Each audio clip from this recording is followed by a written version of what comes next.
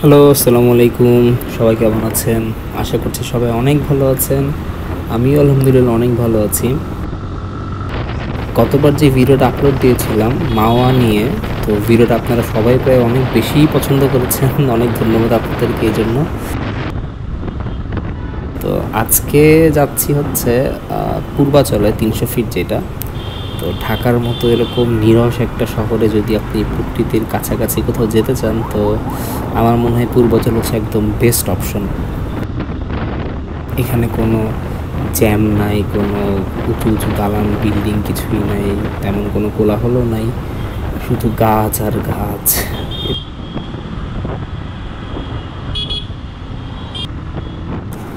পূর্বাচল কিন্তু ছোট কোনো এরিয়া না, পূর্বাচল বেশ বড়সড় একটা এরিয়া। তো আমরা পূর্বাচল বলতে সাধারণত বুঝি হচ্ছে নীলা মার্কেটের ওই জায়গাটুকুকে।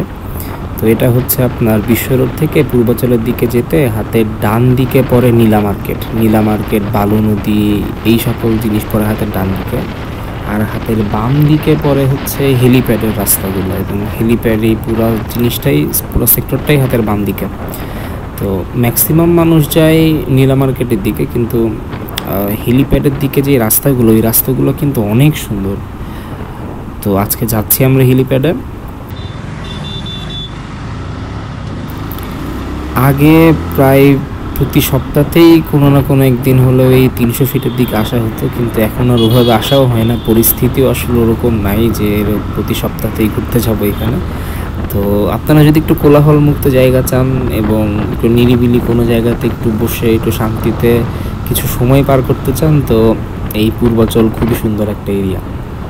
তো চলেন আপনাদেরকে দেখাই এই পূর্বাচলটা।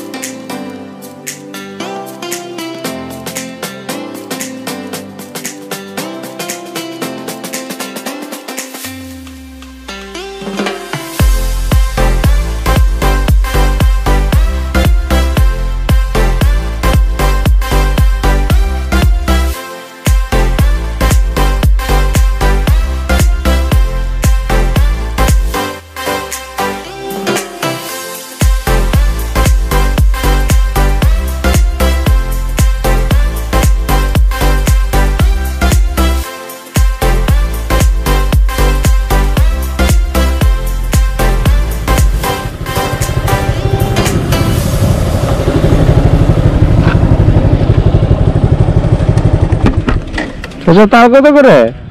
আমার 20 টাকা ফিস বেচা দিত। 20 টাকা? একটা কয়টা শ্বাস থাকে? তিনটা থাকে। আড়াইটা।